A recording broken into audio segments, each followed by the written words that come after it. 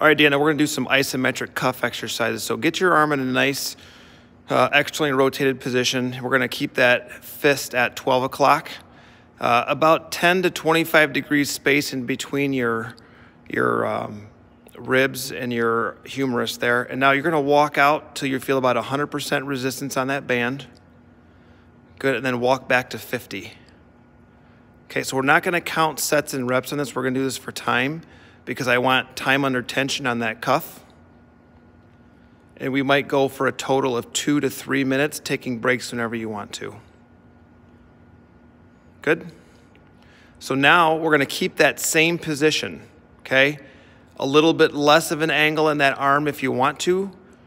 Will make it easier and or an easier, lighter band.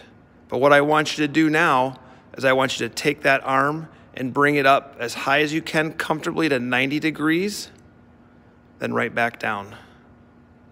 Just like that's perfect. Okay, that would be a lower level exercise. Good, and we might do, 3 to 4 sets of 12 to 15 reps on that one, or we might do the same situation. We might just go time under tension and do it for a few minutes and take breaks when you want to. Now I'll go ahead and face the machine. Keep your arm at the same angle.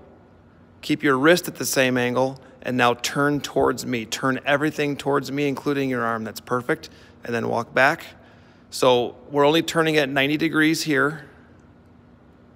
This would be an easier exercise for the cuff.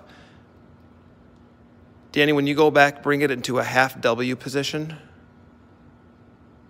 Good. A little bit more with that. Let's bring the forearm backwards a bit. Good. Now, elbow up a little bit. Good. Now, turn. That's perfect. This would be advanced. So we'll do this as you get less pain.